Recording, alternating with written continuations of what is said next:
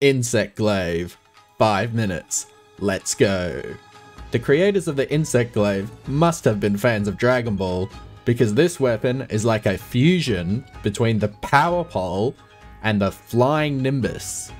This guide will be based on having the red extract activated at all times. It would be a waste of time teaching you combos without extracts, as they are so pitiful and weak compared to their buffed counterparts. Before we get started, if you're a beginner to the Insect Glaive, I suggest going to the blacksmith and purchasing a Kinsect with the dual colour Kinsect bonus. This will make getting your extracts much simpler when starting out. First up, controlling your Kinsect. With your weapon drawn, you can aim with the right stick while holding ZR. Keeping ZR held, you can send out the Kinsect with X, and return with A. You can also send out your Kinsect from a sheath position by pressing ZR, but it is less precise. If your aim isn't too hot, you can mark the monster's body with ZR, which will create a powder on that body part. The colour of the powder also represents the colour of the extract you will get from it. While the powder is active, your Kinsect will gravitate towards it no matter where you aim. You can also create a powder by aiming with ZL and pressing ZR to shoot the marking. Here are the extract effects put simply. Red extract buffs your attack and changes your attacks and combos. White extract speeds up your movement. Orange extract buffs your defense and helps prevent knockbacks. And having all extracts active at once grants level 5 earplugs.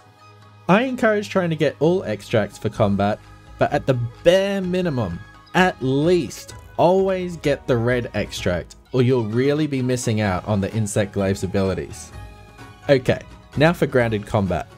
Your go-to combo for big openings on the ground is XXA on a loop. Watch the animations closely for the timing of inputs. For quick pokes, press X while holding forward and X again. Next, I want to talk about the leaping slash and tornado slash. This is a great move for opening and closing combos. You can access it from a running draw attack by pressing X, or pressing A while moving forward with your weapon drawn. Tornado slash can be accessed after 2 A inputs, or as a finisher to the strong rising slash combo. If you hold the directional button behind the hunter in a tornado slash situation, you will do a backflip attack.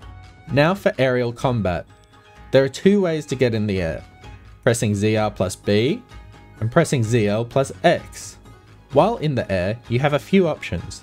You can press X to do multiple attacks straight down, press B in any direction for an air dodge, press A in any direction for a multi-hit slash attack. Notice how the final hit of an A attack in the air leads to this vaulting dance animation. During this animation, you can act again, continuing your aerial combo. You can use any of the aerial options I have demonstrated after this, which allows for a lot of flexibility and creativity. Next, an extremely important switch skill I consider to be mandatory for Insect Glaive is Diving Wyvern. You unlock it by completing the 6-star hub quest, Invoking the Insect Glaive. On its own, this move does decent damage, but its true strength lies in using it as a combo finisher of aerial attacks. The more aerial attacks you string together, the more damage it will do. The maximum amount of aerial attacks you can string together is 3 though, so keep that in mind when going for the move. If you're struggling with aerial movement, here's a nice little exercise to get you used to it. The floor is lava. Okay, let's put it all together in practice. Upon starting combat, always go for your extracts first, or you'll be shooting yourself in the foot. Even worse than messing up your inputs like me here. With the Insect Glaive, you can turn many defensive situations into attacking situations simply by jumping over the monster and working around its hitboxes.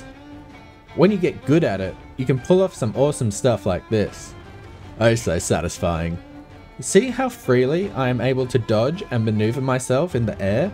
No other weapon compares when it comes to maneuverability.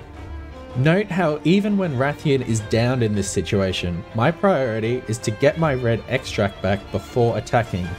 It really is that much of a buff. And for the love of God, if you're going to wake up a monster, do it in style. Anyway, that was Insect Glaive in 5 minutes. Next up is Light Bowgun.